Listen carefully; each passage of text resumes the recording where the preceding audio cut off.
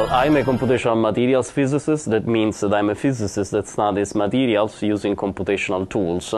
That implies work on the theoretical background, the theories that we can use to describe materials property using physics laws, and then apply this to the description of these material properties. There are some things that we cannot get just by the theory. We have to do simulations because the equations that we have to solve are very complicated, the problems are very complicated, and so we solve this very complicated equations on very large supercomputers, and we get this data that are materials property data. Now, I've been a musician and a composer well before I became a physicist, so music has always been part of my life at some level. Sometimes, I mean, depending on the time periods, I've been more into music or less into music, but it's always been there. And so it was very natural for me at a certain point to start thinking about how could I merge these two aspects of my life and make something new. And so this is the idea of this project, Material Sound Music, where I use the results of my physics and materials work into sound and into music.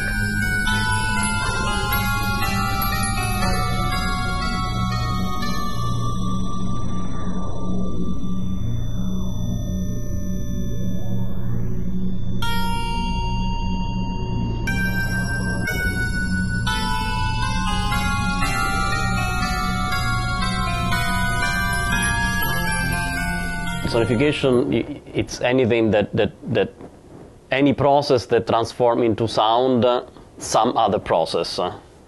But there are different levels, I think, of sophistication in sonification, of usefulness. And what really interests me most is the artistic use of sonification for making something beyond what sonification is actually. You know, your phone that rings when somebody is calling you is a sonification because it's a translation in sound of a message that somebody wants to talk to you. No? As trivial as this. Then there are more complicated instances of sonification where you want to transform into sound more complicated data, and that's where my interest lies, at least on the most scientific part. But then I really want to do is go beyond what the sonification, pure sonification process is, and go to what I call post-sonification. That is, take whatever sound you have created or whatever data you have that you have sonified and make art out of it. And so it's kind of a bridge between a snapshot of some data that can be scientific or can be social or can be whatever into a work of art that is a piece of music.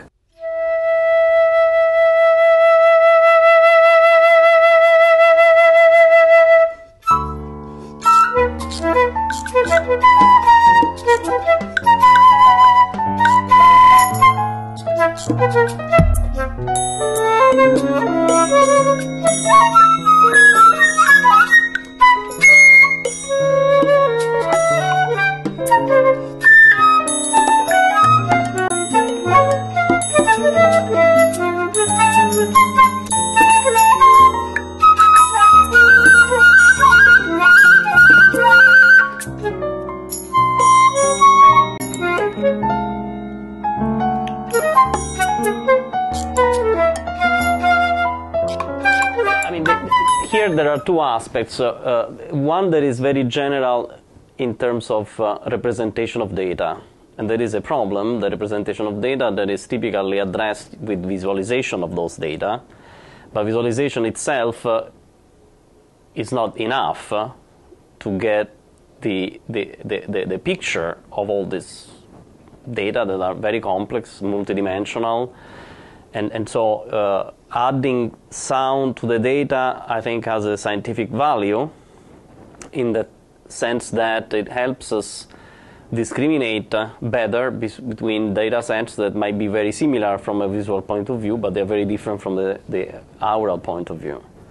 And so I've developed a whole set of tools to build what I call the data sound identifiers, so that are basically sound files based on a specific data set that are kind of the image or one of the possible aural images of that set.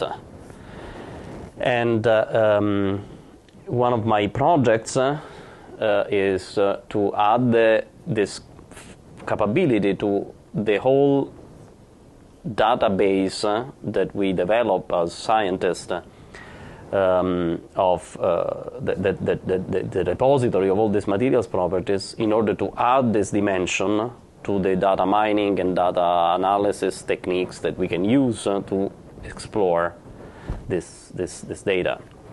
So there is that part, and then there is the other part that I was talking about, that based on this sonification process, then I can take this and make something else. And that is artistic and is musical. And the reason why I want to do this is, well, first of all, because I'm a composer, so I like to write music, but also because while the pure sonification is something that scientists would use or appreciate, I want to broaden the participation to the general public, people that are not scientists and that don't necessarily want to listen to sound identifiers per se. And so it becomes for me a way to expand and give a different perspective to the public of what materials physics and materials science is, and is something that is not being done. I mean, we have this fascination for the stars, the universe, or medical processes, biological processes, and there is a lot of art that is based on these things, or climate, but we don't have anything like this for materials. So nobody knows actually what a material is, and the use of musification in a way of this data, it's one of the tools that one can use to build interactive displays or installations or things that people can enjoy as art and at the same time learn about the science.